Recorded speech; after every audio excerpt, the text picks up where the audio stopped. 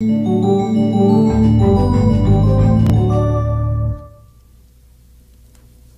safe lab session starts with proper clothes.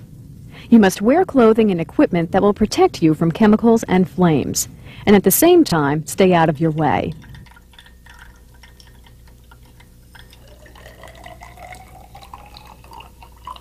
For example, sleeves that are too loose can drag through a chemical puddle or knock things over.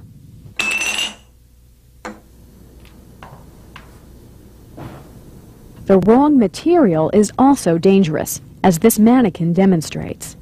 Fuzzy sweaters or filmy fabrics can easily catch on fire.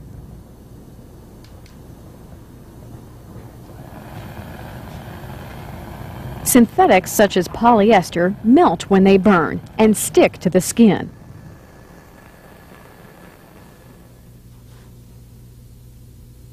The right kind of clothing includes sleeves and shirts that fit fairly close, but aren't too tight to restrict movement, and fabrics made of sturdy cotton or wool that won't melt and stick to your skin.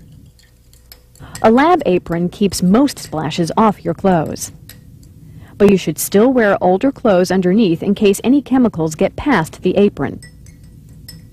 Legs are vulnerable to chemical splashes and broken glass if you drop something, so long pants or a long skirt should be worn to protect them. Open shoes can't protect your feet from spills. Closed leather shoes are much better. And shoes made of cloth or woven material can absorb spills and hold harmful chemicals against your skin.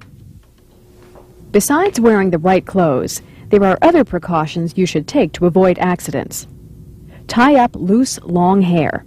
It could knock something over or even catch fire. Remove rings and watches.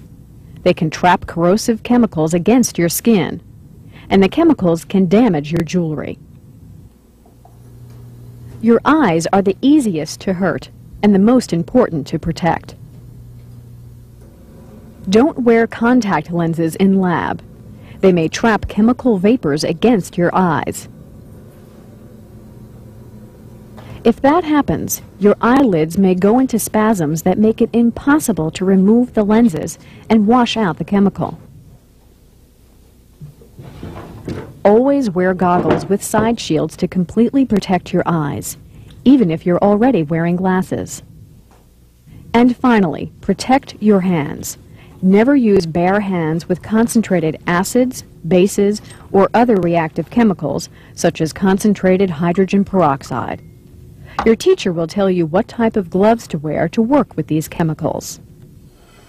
With the right clothes and protective equipment, you can work with laboratory chemicals with confidence and safety.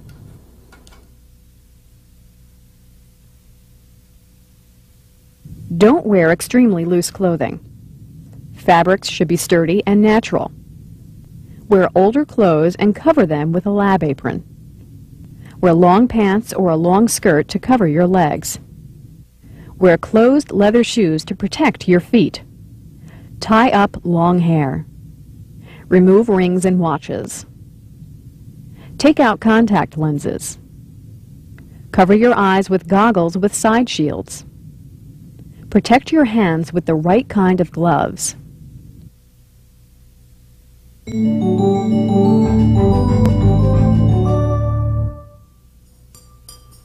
A chemistry laboratory is full of beakers and bottles holding chemicals. Fooling around can have disastrous consequences. You could scar yourself or others for life, even cause blindness.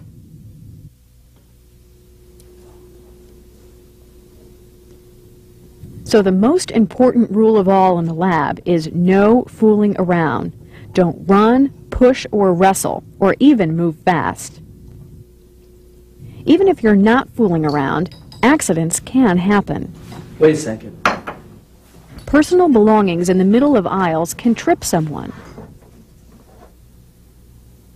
Even a job as simple as reading a burette can lead to an accident. For greatest accuracy, your eyes should be on the same level as the number you're reading. If you can't read a burette accurately, lower it down to eye level. If you can't do that, Stand on a step stool. There are behavioral rules to protect you against less obvious hazards, too. Applying makeup may seem harmless enough, but chemicals and vapors and spills in the lab can contaminate it. Then when you apply it to your face, you put on the chemical, too. So keep makeup outside the lab. Eating and drinking in the lab can cause similar problems. Chemicals can contaminate your food or splash into a drink. Guys, I think it's time to go to class. Can't be. Get rid of them before you come into the chemistry lab.